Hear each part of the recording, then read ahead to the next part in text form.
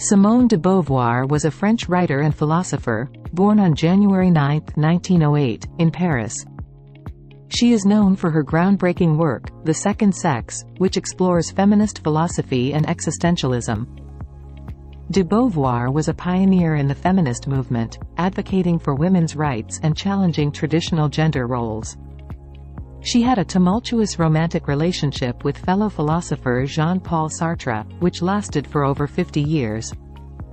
De Beauvoir was a prolific writer, with novels, essays, and memoirs that tackled diverse topics such as ethics, love, and politics.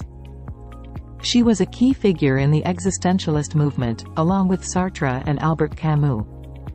Born into an upper-middle-class family, de Beauvoir received an excellent education, which was unusual for women at the time. She attended the prestigious Sorbonne University and became the 9th woman to ever pass the rigorous agrégation exam in philosophy. De Beauvoir's existentialist beliefs emphasized personal freedom and the responsibility that comes with it.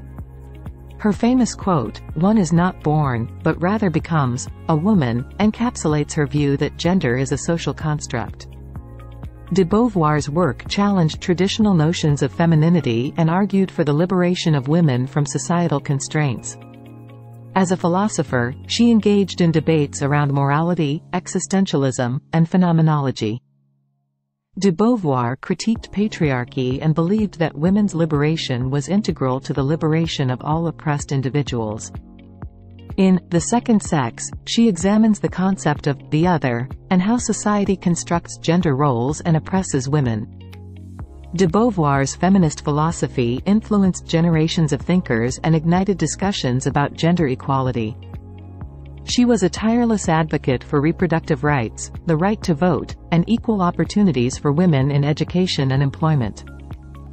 De Beauvoir's life and work continue to inspire contemporary feminist movements and intellectual discourse.